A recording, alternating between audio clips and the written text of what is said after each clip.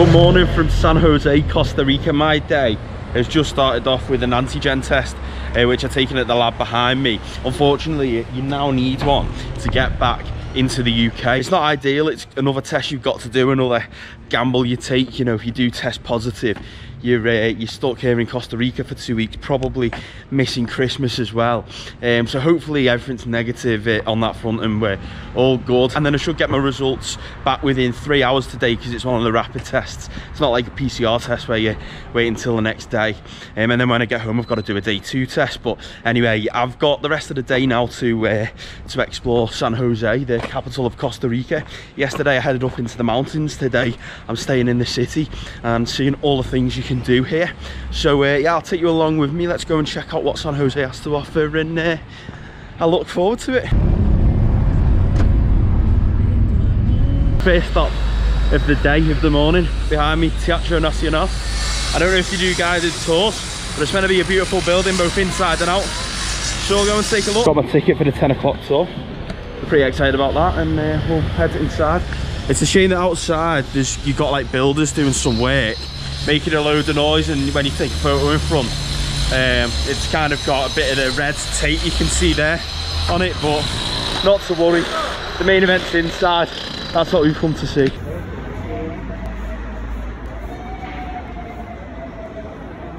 I mean, this is just the entrance, so if this is a sign of things to come, I think we're in for a treat.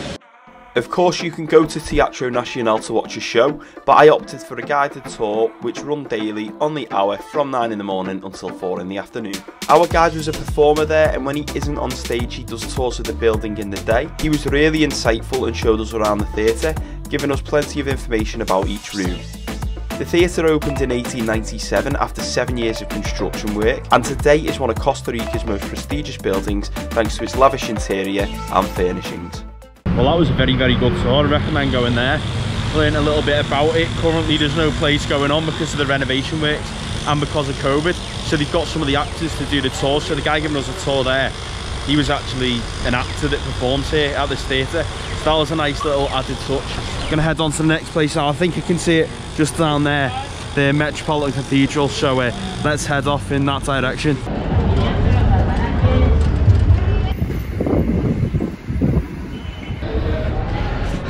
This is the Metropolitan Cathedral, San Jose. We'll head inside and take a look at what it looks like.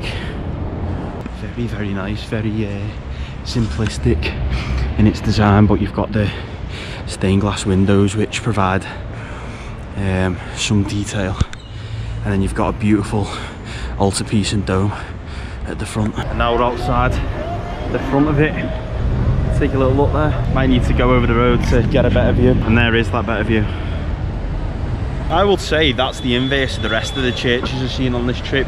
A lot of the churches I've seen have been very grand on the outside and quite plain on the inside. I would say this is opposite. It's quite plain on the outside, unassuming. On the inside it's a lot more fancy with all its stained glass windows and stuff. So here we are, next stop, National Museum of Costa Rica. And it's a very impressive building. You know, the contrast to this bright yellow structure that looks like it maybe was once a palace with the castle turrets either side of it, and this big grey thing which essentially just looks like a massive lump of concrete. But we'll head inside. The gates look like they're shut there, but this actually might be the entrance, this giant orb.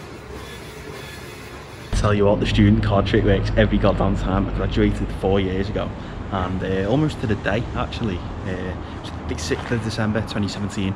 That's when I graduated, and used my student card, and still got student prices, so it should have been $11 US, but instead I got it for $6, so $5 off. Nice bit of trickery there. And the first stop is the butterfly garden. It's got some like massive butterflies flying around this beautiful greenhouse. So there's some temporary exhibitions about the wildlife and stuff, and then you've got the history of Costa Rica in here, which is what I like to learn about. I like to learn about the history of countries, so this is obviously one of the perfect places to come, because they've got so much to learn. So not only is this a museum about the history of Costa Rica and some of its wildlife, you've also got the unbelievable views which you can see behind me. Look out to those mountains. Got the square below, and then a beautiful grey concrete block that dominates the skyline in this part of the town. That was a quality museum, plenty to learn about. I love that little sort of wildlife element to it, because Costa Rica is known for its wildlife with the butterfly garden. So yeah, all very well done. Beautiful building, great viewpoint. Definitely come to the National Museum of Costa Rica if you're ever in San Jose. You might not guess it by the looks of it, because it looks pretty unassuming, but we're about to go in the central market of San Jose, Mercado Central, which is this. The entrance is just there. So we'll head inside. Like you say, it doesn't look like your traditional market. Usually you've got loads of stalls outside selling different things. This is pretty chilled entrance. It's not over the top. I don't know if they do souvenirs here. I did read on the internet that they do, so we'll have to keep an eye out for those. But at the moment, seeing a lot of flowers. Oh yeah, here's some souvenirs. Hola. English. Are you looking something special, sir? No, just looking. Okay. Thank you.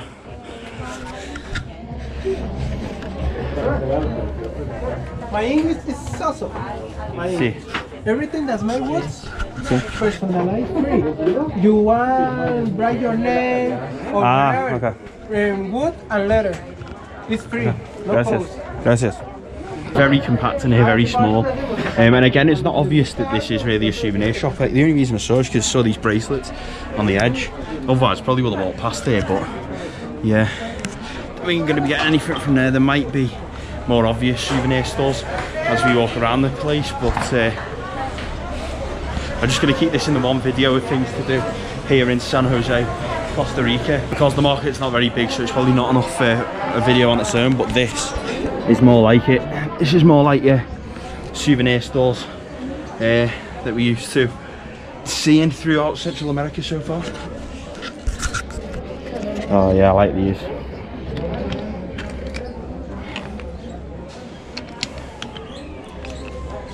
They're good. I get one of them Pura Vida bands. I'm guessing it means like good life or something in Spanish. I'm not sure, but I've not got a wristband from here. I've got one from El Salvador there, from Panama, as you might be able to see there. This was from Guatemala. This owl one was from Nicaragua. So I need one from Costa Rica for me arm, and I do like them ones. I'll go for this green one. This is 1,000, so about £1.20, so not too bad. And I'll have a look for some magnets. I do like these ones, Costa Rica. I like that one. How much are we talking? 2,000, £2.50. Not too bad. Quite like that one. So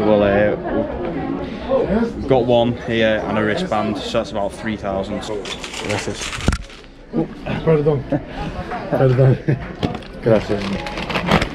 That's a good start to Mercado Central. Let's go and have a look what else we can find. This is a pet shop of some description. Could buy myself a chicken. Oh my god, look at that little dog. Hello. Oh, feels so bad. It's honestly the cutest dog. I wish I could take it home with me. Oh, you okay? Obviously doesn't like being in the cage. Oh, look, only tiny. That is one of the cutest puppies I've seen. I'm actually gutted. You gotta leave it there. It just looked like it was having the worst time in the cage. Yeah, I feel proper bad for it. Dogs shouldn't be locked up like that. I suppose animals shouldn't in general, but yeah, oh, what a shame. Oh, and indeed it does. Oh, we come out here. Don't know whether this is like the local part of the market, whether this is more souvenirs. We'll soon find out, won't we? This is very much the street food zone here in San Jose. Mercado Central. If you want to come and get something to eat, this is the place to come and do it. Now you've got some of the local stores where you can come and get your meat, your fruit and veg, anything I suppose you need grocery wise. Cheese. I wish I was hungry right now, because that would be like the perfect place to go, but I'm just not at all. For some reason I think because it's hot outside, heat kills my appetite as usual, but I'm hoping that maybe a bit later I'll be a bit more hungry, and well, if we can't find a restaurant a bit like last night, we can come back here and get something to eat. is what I was looking for. Promotions, sales, that kind of thing. Get a couple of cheap Costa Rican fridge magnets here. Oh, plenty to choose from. Got a decent selection of bracelets as well. This is a more obvious entrance. I obviously went in the back way, but this looks a little bit more like a market, but still there's not a great deal showing that that contains what we just saw inside.